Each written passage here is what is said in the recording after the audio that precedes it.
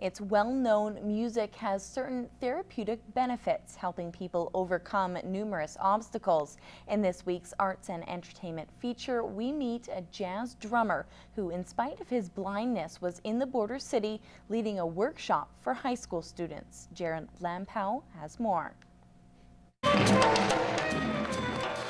Meet Carl Shonick and the members of his band. Carl has been playing music for 15 years, overcoming many hurdles, including his vision, which is less than 10%. He's been to the border city before, but this is the first time he's been able to conduct a full-day workshop with Holy Rosary students benefiting.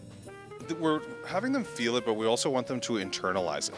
So we want them to know all the details without having to look at the page, without having to concentrate so hard that it becomes natural. It's second nature. With a couple albums already under his belt, he has been nominated for a few awards. Our band has been nominated for 2 Western Canadian Music Awards in the Jazz Recording of the Year category. So that was in last October, 2011.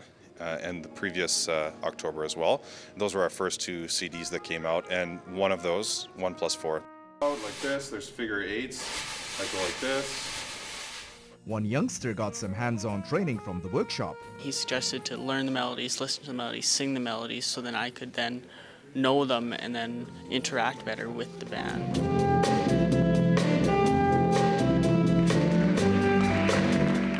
Gerard Lampow, Newcap News. Making Lloydminster better is a big part of what the Chamber of Commerce is all about. Many of its members have their ear to the ground about the important issues our community face. This week's Chamber Chatter takes a closer look at how they impact change. The Policy Resolution Committee meets once a month, but a lot more time is put into improving the border city. We look at all different kinds of issues. The political part is a bit of a misnomer. It's not just about politics. We deal with healthcare, education, and all kinds of issues that are important to the community. Airport improvements, licensing of doctors, and attracting newcomers are just a few from a long list of issues the committee hopes to tackle in the next year. What we try to do is we come up with sort of our top 10 action items so that we have something really tangible that we want to work on for the year. And that way too, we're always keeping current with the changing needs of the community and that sort of thing. We've looked at things like labor shortage. We've looked at housing shortages. And from there, the group pushes for resolution. Not only do we meet with our civic officials, and so we have a meeting upcoming in June with our elected officials from the City of Lloydminster, but we also create opportunities where we have our MLAs and our MPs right here within our sort of our chamber offices, I guess, where we can dialogue with them. It's a give and take in that we provide them with some really valuable feedback and vice versa. They provide us back with that. The committee is made up of chamber board members and citizens passionate about making a difference in Lloydminster. Chamber Chatter is brought to you by the Lloydminster Chamber of Commerce. Achieve results, a stronger voice. Matt trends us now with a quick look at sports and a big day for Bantam hockey. Yeah, the WHL held its Bantam draft, and yeah, like you said, a big day for the Lloydminster Bantam Heat trying to get drafted. We have a story coming up in sports.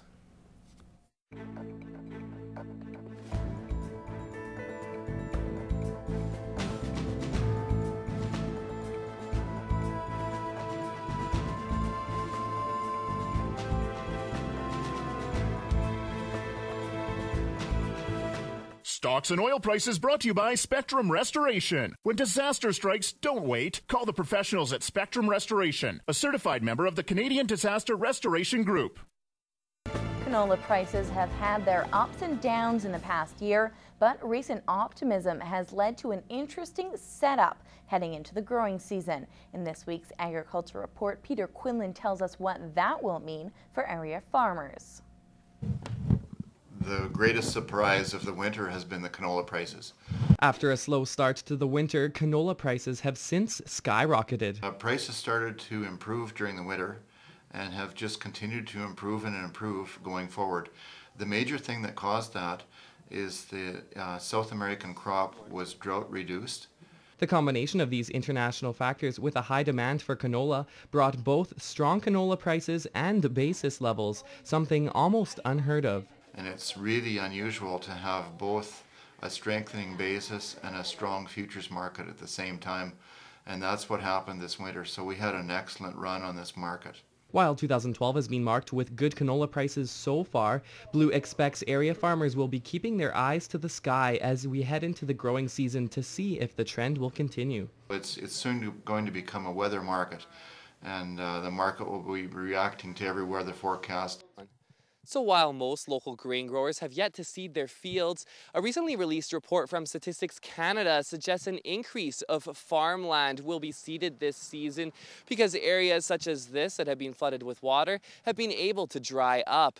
The report also indicates that more canola will be planted this year than ever before. The canola acreage so far is suggested to be about 20.5 million acres. That would be a new record and compares with last year at about 18.5 million acres. Blue says because of the expectation of increased supply, lower canola prices are projected for the fall. Nonetheless, fall canola prices are quite strong in that $12 to $13 a bushel range across the prairies. And with such a strong canola outlook, Blue suggests farmers consider price protection on these fall prices. A person can buy a put option on the market, and that will enable that person to have price protection from downside risk while having the ability to take advantage of higher prices should that come about. Currently, the cost for a put option is around 45 to 50 cents a bushel. Peter Quinlan, Newcap News. The Agriculture Report is brought to you by Novlin Brothers in Lloydminster. Find the best in versatile and Kubota machinery. Novlin Brothers, serving you better. That's your Ag News for today. Peter will be back with weather after the break.